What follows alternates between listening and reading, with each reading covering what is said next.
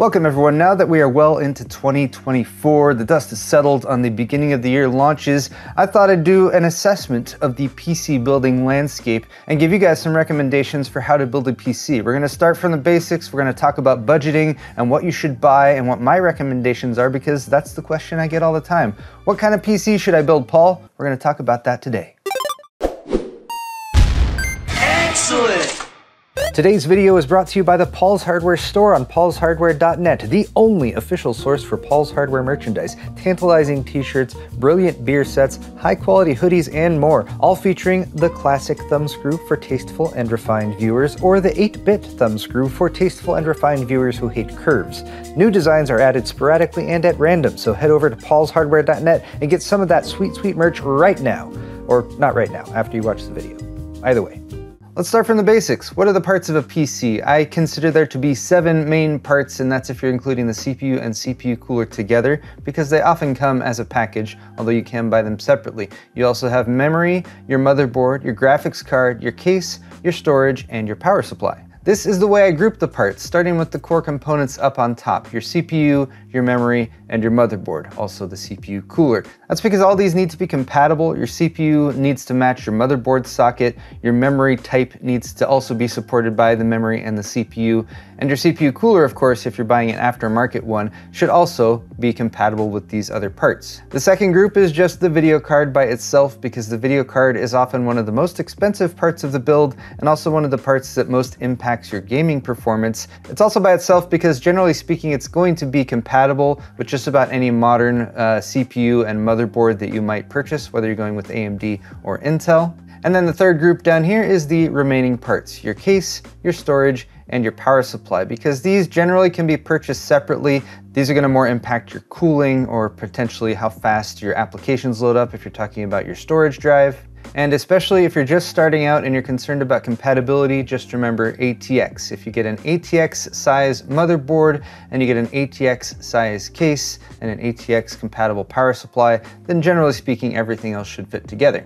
Of course, one of the biggest concerns with building your own PC is how much it's going to cost. And while you can save some money by building it yourself and choosing components that are suited to your needs while also looking for the best bang for the buck in terms of pricing, the budget that you're going to want to set aside or have in mind is probably going to be one of these 3 ranges. I now consider a budget PC to be in the $600 to $1,000 range. To save some cash in a budget system, you might be checking out used parts, looking at resources like Craigslist, eBay, third-party auction sites. Of course, your mileage may vary in terms of what used parts are available to you, and you should always make sure that you can test the components that you're buying if you are buying used to make sure that they function before you make a purchase. Another good choice for budget builds is going with hardware that's maybe just slightly older than what is current generation, and for that I would recommend AMD's AM4 platform, which is still very viable and has even had some recent launches on it, such as the AMD Ryzen 5700X3D, which is a really solid gaming CPU for around $250. That said, today I'm going to be recommending an AM5 system, because when I recommend PC builds to people, I generally consider that you might want to upgrade your system somewhere down the line, and AM5 has a better upgrade path than AM4 right now, because AM4 is technically end of life, although AMD has still launched a few more CPUs for it this year. I would generally point people towards the mid-range in terms of getting a very powerful computer that is going to be forward compatible. It's going to have a lot of flexibility in terms of expansion. It's also where you're not going to have to make as many sacrifices in terms of performance in order to still get yourself a very powerful gaming PC. Then beyond that, we have the high end. I would consider that to be anything above $1,500. Here is where the 2 core components of your system, the CPU and the graphics card, are going to start to ramp up in price pretty quickly. CPUs will go from $300 to $500 to $700 or $800 for the top end ones. And then graphics cards can quickly go from $600 to $800, $1,000. And even above that, if you want to look at the fastest graphics card currently available, which is the RTX 4090, which currently starts at about $1,800. Fortunately though, for the mid-range buyers, there are better graphics card options on the market now than there were just a few months ago, thanks to AMD's Radeon RX 7800 XT, which has come down in price just a little bit. And then of course, for NVIDIA lovers, we have the RTX 4070 Super, which has a $600 MSRP. Not many deals on this one yet, but it is a much better bang for the buck at $600 than what has been available from NVIDIA previously. So for mid-range builders who are spending between $1,000 and $1,500 on their system, I'd recommend budgeting about $400 to $550 for your core components, CPU, memory, motherboard, and possibly a CPU cooler, about $480 to $600 for your video card, and that pretty much covers the 7800 XT at about $500 right now, and the RTX 4070 Super, which is going for $600 right now. AMD often has really good deals on the previous generation RX 6800 XT.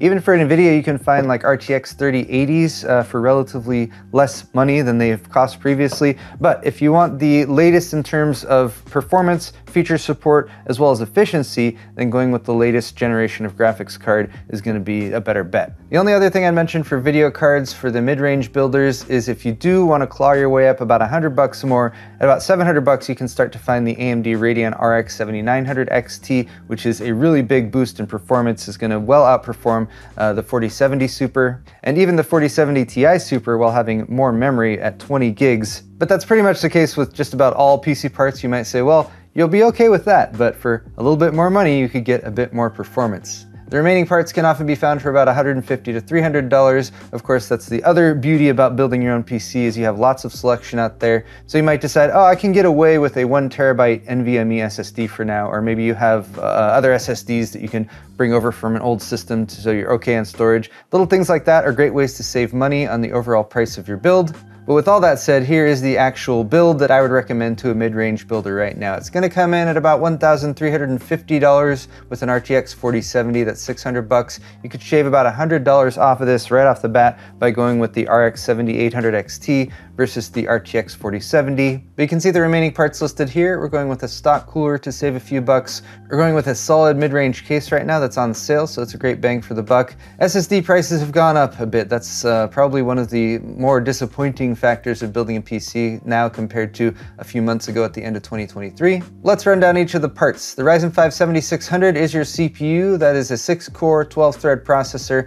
AMD also has a 7600X, which is going to perform a little bit faster than this one, but the 7600X does not include the Wraith Stealth cooler. So not only are you going to be spending about $230 for that CPU, you're also going to need to add probably another $30 to $40 to get yourself a CPU cooler as well. Especially with the promo code right now, the 7600 being about $210 is a really solid choice. And likewise on the AM5 platform, you have good upgrade options, whether you're talking about their 8-core, 12-core, or 16-core CPUs, or going with something like the 7800X 3D, which has 3D V-Cache, which is basically one of the fastest CPUs for gaming that you can get right now. And we're expecting Ryzen 9000 CPUs to launch for this platform later this year, so you'll have the potential to upgrade there too. One of the first upgrades I would make to this mid-range build is an aftermarket CPU cooler. Thankfully, Thermalright's Phantom Spirit is a really good performer. It's available with or without RGB lighting, depending on whether or not RGB lighting is your thing, and it's only about $36. So consider that as an add-on upgrade. And if you do go with an aftermarket cooler right out of the gate, then you might also consider a CPU like the 7600X that doesn't include the stock cooler. For our graphics card, we're going to go with a $600 RTX 4070 Super because I don't want to spend too much more for an overbuilt version of this card. The prices can ramp up pretty quickly. Check out my RTX 4080 Super review if you want to see my benchmarks for this card, or at least for the Founders Edition version of this card. It's a really good performer and it's really good in terms of efficiency for $600. And there were a few $600 models available, the Asus Dual. There's also a Zotac model and a Gigabyte model that are all readily available for that price. Of course, if you want to save a little bit of money and you don't care quite as much about NVIDIA's software suite or ray tracing performance, you can save a little bit more than $100 by going with the Radeon RX 7800 XT. This does have a 16 gigabyte VRAM buffer, which is an upgrade from the 12 gigs on the 4070 Super. And this again is an all-around good performer, good bang for the buck. For just shy of $500 right now, you can get this Sapphire model, which has a nice 2-fan cooler as well. Let's finish out the core components. For our motherboard, I've chosen the MSI Pro B650-P Wi-Fi motherboard. This is nice because it has Wi-Fi built in, which is cool. It's also a solidly built motherboard with decent power delivery, so if you want to dabble in overclocking, you've got that. It's also got a nice feature set in terms of connectivity, such as that USB Type-C front panel connector, and generally a nice, clean, all-black look. Now, there are B650 chipset motherboards that you can find for $10, $20, even $30 cheaper than this. Those tend to be micro ATX, which is a little bit smaller, which is totally fine. Just get a micro ATX case as well. But I found in terms of overall quality and performance for the B650 motherboards, around the $180 to $190 price is where you're going to get a good overall quality motherboard. It's not going to sacrifice too much on build quality, overclocking, or other features like additional M.2 slots. Gigabyte also has a B650 Gaming XAX for $190. This one is going to get you triple M.2 slots versus the 2 available on that MSI model, so depending on how many M.2 slots you want, both of those are solid choices. Rounding out the core components, we have memory. You're going to want DDR5 memory for this platform. I'm recommending a 32 gig kit. That's 2 16 gig sticks. This is another one of those sort of base standards that I think we need to upgrade versus previous years. 16 gigs or a 2x8 gig kit was perfectly adequate for a lot of DDR4 builds. But if you're going for DDR5, I recommend a 32 gigabyte total kit. I recommend 6,000 mega transfers or faster speed. And with those in mind, just go for the lowest latency possible. CL36 is totally solid for this one. So in my opinion, it's worth the added $5 or $10 over some of the other budget DDR5 kits that are out there. Also, since this is G.Skill's Flare X5 line, it's going to have AMD Expo settings for the memory, which will allow you to plug in the settings in your motherboard's UEFI to get the memory running at the proper speed very easily and quickly. Finally, we have the rest of the components, and here is where you have a lot of flexibility and a lot of choices available to you. For a case, you're going to want an ATX case if you have a full-size ATX motherboard, and you can find so many good case options in the $60 to $90 price range. This one just happens to be on sale right now. It's back ordered, but it's going to be back in stock in just a couple days. This is the Fantex Eclipse P400A. Just a really nice overall case, and the cool thing here is that it includes 3 RGB fans in the front, so you're going to have lots of airflow right out of the gate. Some budget cases will only ship with a single fan, and you need to add some more in order to get proper airflow. But this one was originally 90 bucks down to $70. There's even a $20 mail-in rebate that I didn't include in my overall price. The only thing I might look for on a different case is that USB 3.2 Gen 2 front panel connector, the Type-C connector. This case does not have that. So that's a feature that you might want to look for if you're going to swap out to a different case. But this at least gives you a good starting out point for what you might expect to pay. For storage, NVMe SSDs, man, they were coming so far down in price, and you could find 2 terabyte models, even fast ones, for like $70 or $80 a couple months ago.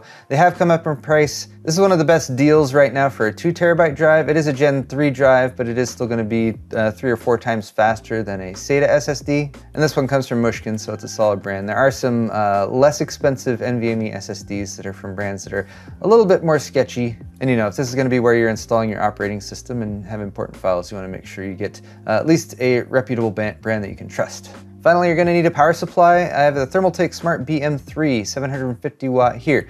Look at the graphics card that you're buying or the graphics card that you want to buy, and look at the recommended power supply wattage for that graphics card and get to that, or maybe 50 or 100 watts more than that. For most GPUs out there right now, a 750 watt unit is just fine. And efficiency rating is good. It's not the end-all be-all for power supplies, but 80 plus bronze is solid. So for $70, this power supply has a nice combination of features, including partial modularity and look, 12 VH power. Now, this is actually ATX 3.0, so that's using the previous 12 VH power connector, which has on occasion had issues with some graphics cards. But if you make sure those power plugs are plugged in all the way on the power supply and on the graphics card itself, you should be just fine. And that would allow you to potentially take advantage of some deals on some of these ATX 3.0 units that some of the power supply manufacturers are trying to clear out, because they're moving over to ATX 3.1, which is 12V 2x6, which is physically the same connector, but it operates a little bit differently with the sense pins. Point being, if you don't trust that at all, just use the adapter and use your standard PCI Express graphics connectors. Or, you know, just go with a different power supply. Here's the Thermaltake Tough Power. This one's just a little bit better in terms of efficiency, 80 plus gold rated, still partially modular, and it costs about $10 more. So there you have it, guys, my personal assessment of the current state of the PC building market here in early 2024, and my recommendations for a solid $1,250 to $1,350 mid-range build for anyone who is looking to build a system ASAP. I have 2 closing announcements for this video. First is that in March, I'm going to be starting my new series, which is called Build Fix. I would like to look at your parts lists. So if you have PC parts lists that you're working on, a build that you're aspiring towards, or something that you're gathering components for, I'd like you to leave those down in the video's description down below. A PC part picker list is just fine for that too. I'm gonna choose a few of those builds. I'm gonna go over them at the beginning of March in my new build fix series and give you guys recommendations for what you have chosen that I think is a good choice, as well as my recommendations for parts you might swap out or get a little bit better bang for the buck, because that's what it's all about, is getting the most performance for your money. Also, fear not, for anyone who has been wondering about Joe's build that we did in December, I have a follow-up on that coming at you real soon, and I'm also going to be doing a new build of the month for February, which is actually going to be a new system I'm building for my sister. So if you guys are not subscribed to my channel already, hit the subscribe button, hit the thumbs up button on this video too if you enjoyed it. Check out the video's description for links to the parts I have shared with you guys today. And of course, check out my store at paulshardware.net, where you can buy high quality merchandise to help support my channel and get yourself some high quality merch. Thanks again for watching this video, you guys, and we'll see you in the next one.